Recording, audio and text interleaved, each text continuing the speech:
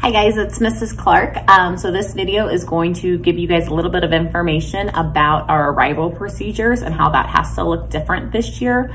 Every grade level is going to have a specific designated door that kids have to come into the building from, whether that's they're a bus rider or they're being dropped off and back because they're a car rider. There are designated doors for each grade level. So that's what this video is going to show you. But also please remember, if you are a car rider, you have to drop your kid off and back this year. We can't block that bus lane out front. So we really need your help with that as well, please. If you have any questions, let us know. Thanks guys for working with us and making this an easy transition.